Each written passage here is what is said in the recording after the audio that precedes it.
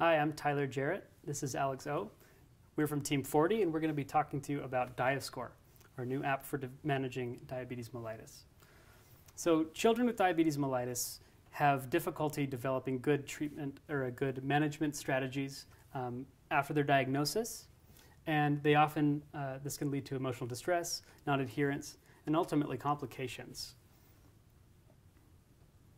DiaScore is a game-based reward system app that will link a physician with a patient to help set goals for treating their diabetes. When the patient meets those goals, they will be awarded points, which will translate into time spent playing mobile games on their mobile tablet or device. So how it works is we have the physician and the patient be partners within this treatment system where the home base would be the physician, and they set goals for these patients, and they're able to record and manage to see how far they progress through their management of their diabetes through the glucometer that they use to track throughout the daytime. And those are used through different devices, and once they're reviewed, they're able to provide points as a reward system for this app, which is automatically will be synced. Okay, so a graphic that shows how this will be used. The physician is the home base, the patient is the end user. We'll set goals for managing diabetes. DiaScore will help to make sure those goals are met. If they are met, it will reward points, which translates into mobile games.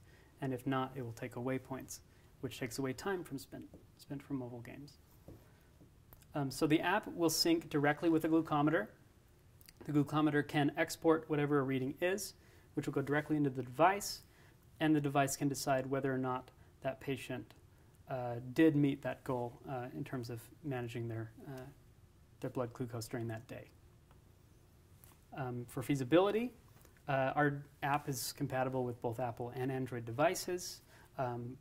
We do not need to develop any new computing, any new hardware really for this.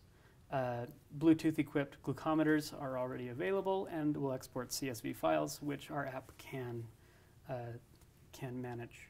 And then finally, the reward system is customizable based on what's available in the App Store. So for our business model, the value will really come from preventing complications by establishing good behaviors early. The market size in the United States alone, there are about 215,000 children living with diabetes mellitus, with about 15,000 new cases per year that could potentially become new customers. So a couple of drivers for our company is the number of new cases of diabetes mellitus per year, ease of use of this end user or home base platforms. If it becomes difficult to use, it'll be frustrating and they won't want to use it.